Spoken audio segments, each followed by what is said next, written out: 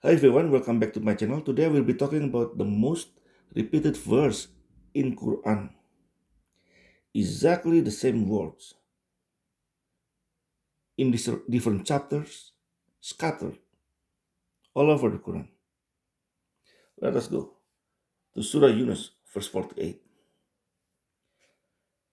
And they say, when is this promise if you should be truthful?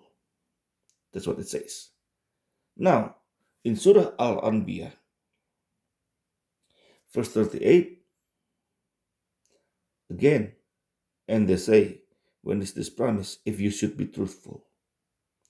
In Surah An-Naml, verse 71, again, and they say, when is this promise if you should be truthful?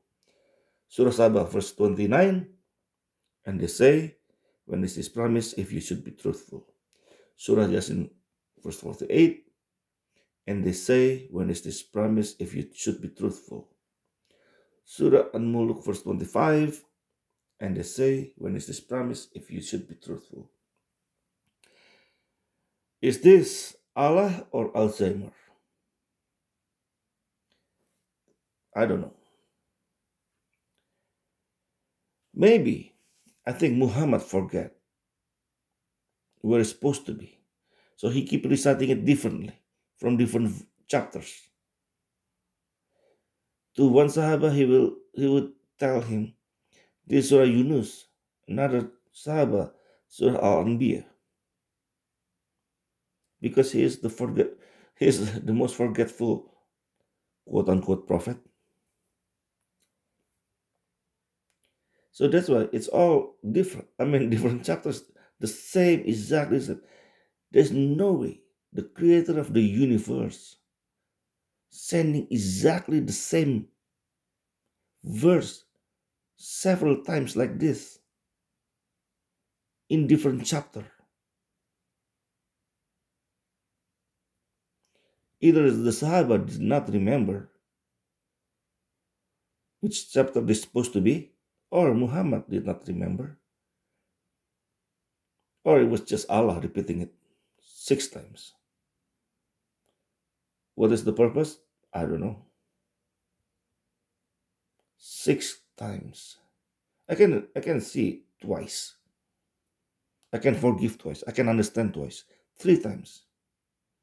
And this is not the only one. I mean, like, definitely in Surah Rahman, you can see there's a verse repeated like 4 or 5 times there.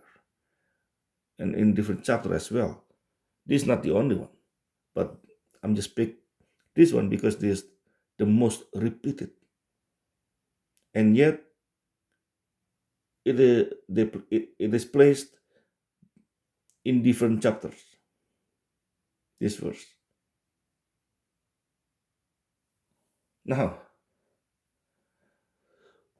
why would God of the universe, God who created the universe, do this? What is the purpose? Is there any Muslim can answer me? If there is any Muslim or a Muslim who can answer this, please just write it down on the comment. What do you think? Well, anyway, that's all from me for tonight. Thank you for listening and watching. It's just something to think about. Whether you're Muslim or Christian, God bless you all. Have a nice life.